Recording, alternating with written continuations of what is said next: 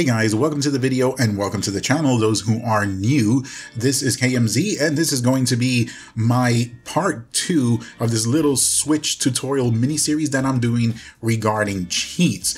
Now before we start, I'm going to spend maybe 2 or 3 minutes getting some of the housekeeping stuff and other things out of the way because I want to make sure that you know what this video is about, just in case it really doesn't meet your needs or exactly what you're looking for, then you don't have to watch it.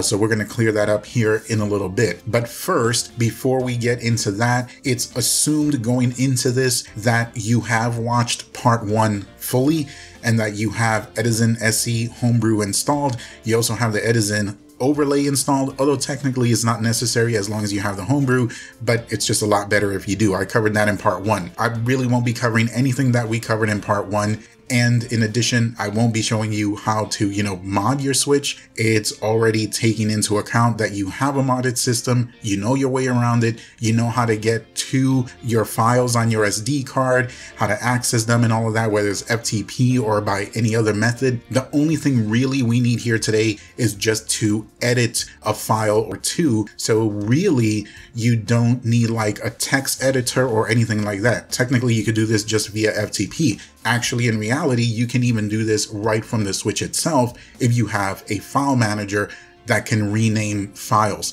We'll talk more about that when we get to it. I do recommend that you have your phone handy nearby because it may help when we get to a certain part where you can take a picture of some information that you're going to be needing. It'll just be easier to reference that information if you have it on your phone.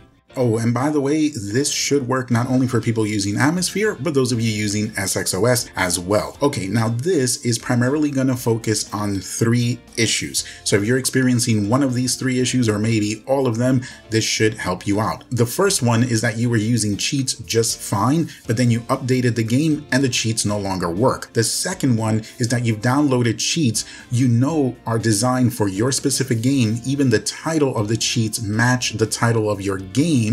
When I say title, I really mean the title ID, but for some reason the cheats still are not popping up. And the third one is those of you who are using the Edizon Homebrew. When you go into the Homebrew, you are hit with a message like the one you're seeing on your screen, where it tells you that the cheats you have installed do not match the version or the region of the game that you have installed, which means that you have cheats there for the game. It's just the region or the version of the cheats do not match the region or the version of the game. So if you're experiencing any one of these 3 things, then this video is for you. And as an added bonus at the end of the video, I'm also going to tell you how you can get cheats that are working for like one version of the game and maybe get them to work on different variants of the game, meaning the cheats work fine on the regular version, but now maybe there's a Game of the Year edition or a definitive edition, a special edition, or maybe the cheats work on the USA version of the game and not the European version of the game.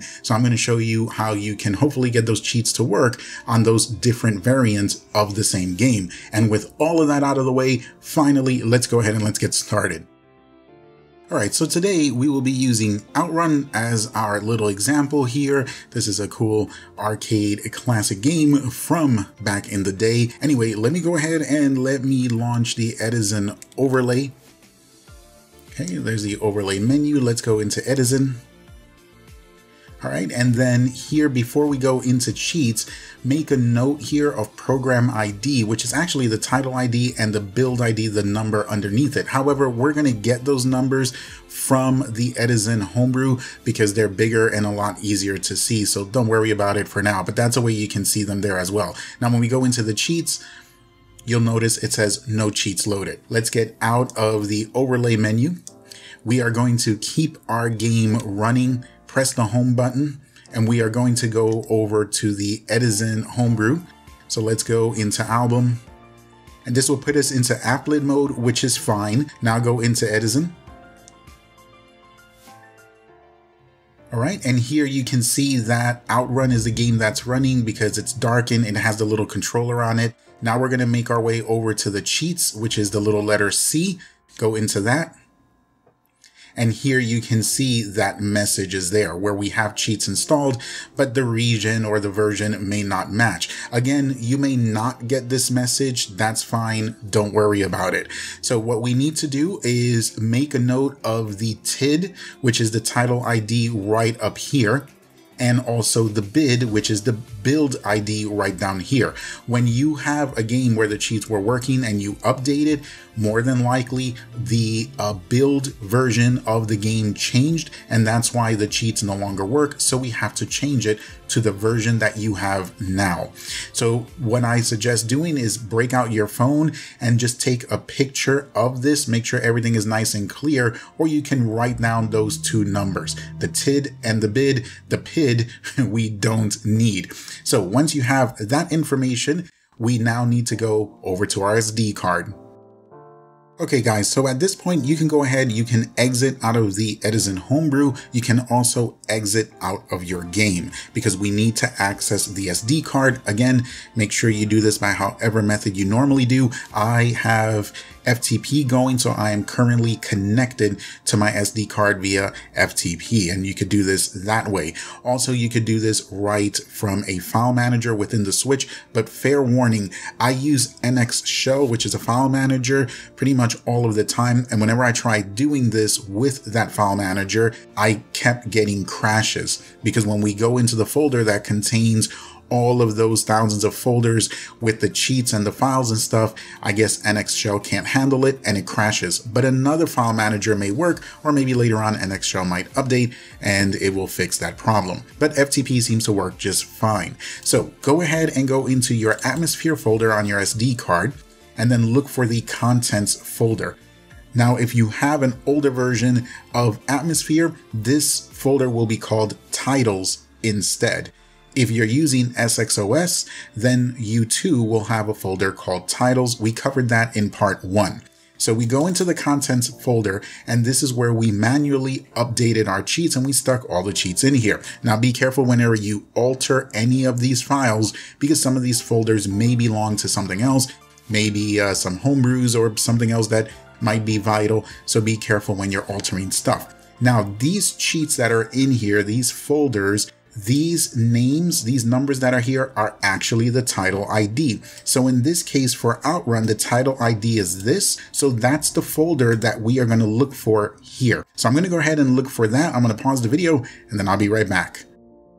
Alright, so I went ahead and I found the correct folder. Here it is right here. I have it highlighted and you can see it perfectly matches the title ID of the game. But just to confirm, when you go into the folder, usually there's a file there that has the name of the game, and you can see this matches the game that we are using as an example, Outrun Sega Ages.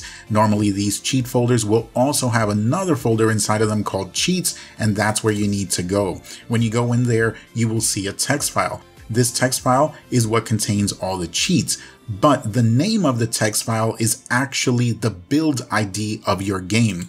And when the name of this text file does not match the build ID that Edizon showed you, then the cheats will not work. So this is the issue right here. Now guess what you have to do? All you need to do is rename this text file to the correct build ID, and that's it. So that's what we're going to do here. I'm going to go ahead and copy the correct build ID. I'm going to go here. And by the way, this is all 9s because I changed it to that. In your case, usually there's only a few characters that are different.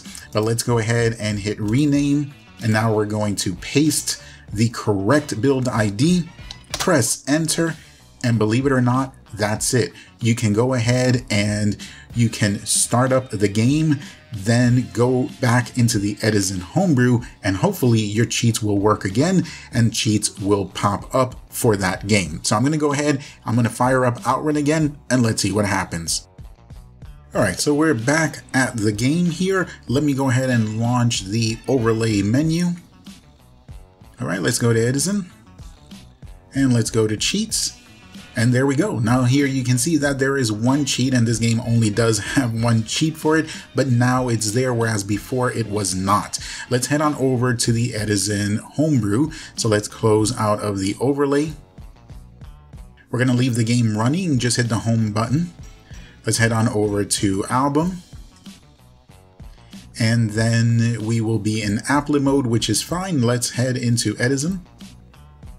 It will show here that Outrun is the game that's running. Let's go to that little cheats box again. And there we go. The message is now gone and we can see the cheat is populated. So if you had the cheats working before and you updated and they didn't work, now they should work again. If you downloaded cheats and you know they should work for the specific game that you have, even like the title of the cheats match the title of your game. And when I say that, again, I mean the title ID, but the cheats weren't working. It's probably because the version of your game was different. Maybe you had an updated version or something like that. So now they should work. And for those of you that were getting that message should be gone and you should now see your cheats. And it's that simple. Now, before we end the video, I'm going to spend a couple of minutes or a few minutes going over that bonus pro tip stuff that I talked about earlier, where if you have cheats working for a specific version of a game, it's possible to get them to work for variants of the same game. For example, if there's a Game of the Year edition that comes out, or a definitive edition, or maybe the cheats are working for the USA version of the game, but they don't work for the European version of the game, I'm going to show you how to get those cheats to hopefully work for those different variants. Alright, so I am going to use Diablo 3 as an example here. All of the stuff that you see here was just made up from scratch just to save time and for the interest of making the tutorial go by quicker. So let's say you have a regular version of the game, in this case Diablo 3, you're using cheats and everything works great. And then later on there's a Game of the Year edition or a definitive edition in this case, or some type of special edition that comes out of that game. Or maybe you have a friend who has the European version of the game and the cheats don't work because the cheats were only designed to work on the USA version of the game. So you can hopefully get these cheats to work by making a couple of changes. You're going to need the title ID and the build ID of the regular game where the cheats are working, and you're also going to need the title ID and build ID of the variants of the game, in this case the definitive edition. Once you have those pieces of information, you're going to find the folder containing the cheats of the regular game where the cheats are working, and you need to make a copy of it. I cannot stress that enough. Make a copy of it because we're going to change the copy, not the original. So here I have a copy of that folder. I put it on my desktop. What we're going to do is we're going to change the name of this folder to the definitive edition or the variant of the game. We're going to use that title ID instead. So we're going to come here and we are going to rename this, and there we go. It now has the title ID of the variant of the game. Now when we go into it, go into the cheats folder, and there you will see that text file that has the build ID. And if you notice, the build ID here of course matches the build ID that's here, but we don't want that. So what we're going to do is we're going to change that, of course, to the build ID of the variant. So let's go ahead and copy this. Let's go here, let's rename, let's paste it, enter, and that's it. We're done.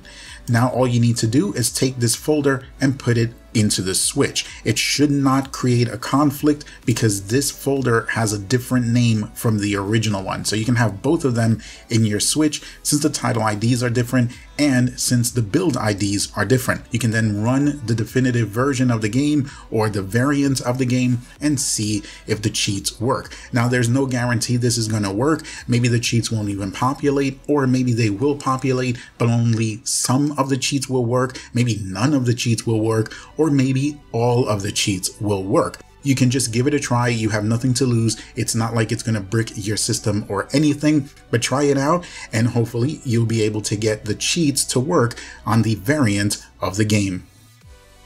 And that's it, guys. That's going to do it for the video. Don't forget to stay tuned for part 3. Hopefully I'll get that knocked out either tomorrow or the next day. It should be relatively short. We are going to cover how to make sure that when you bring up the cheats, that by default they are all disabled or turned off. There are still people that are having issues that when they bring up the cheats, they're just all turned on or all enabled, and that can cause some unwanted effects. So we'll go ahead and we'll fix that.